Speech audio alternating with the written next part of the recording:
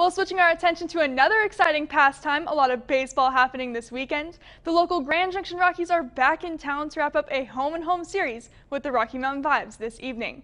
Let's get out to the action. Great return to Supplesio for the Rockies in the top of the first with 3 outs, that last one being a strikeout on the beer batter. Doing pretty good so far. Corky pretty excited about that one. With one on, Luke Roscom gets a hold of one.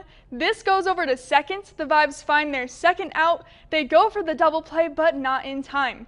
Either way, that out was crucial. Shortly after, with 2 on, Rocky Mountain gets the easy out at first before Junction can make it home.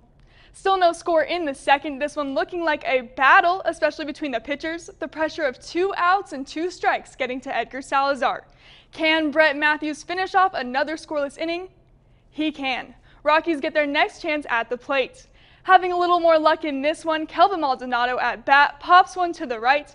First baseman diving, trying to get the ball to first. He would get it in time, continuing the scoreless streak. Like I said earlier, folks, this game is a battle.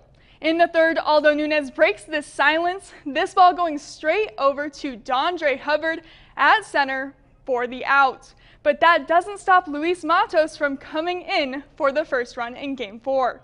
But they don't stay up for long. Roscom coming in clutch for the Rocks. He gets the single, helps Rolando Martinez get past second and find his place at third.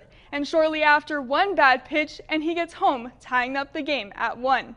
Now this game is still going on, and let's just say the Rockies have been on their A game tonight.